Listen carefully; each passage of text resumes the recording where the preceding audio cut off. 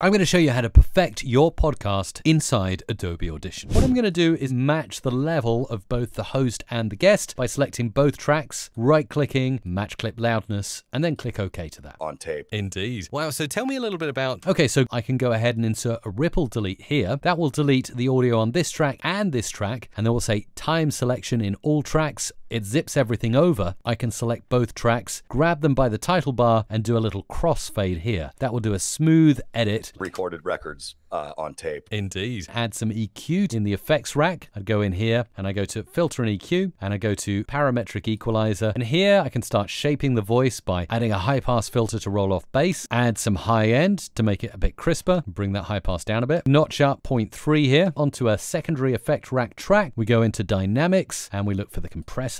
My favorite right now I'm using the NT2000 to record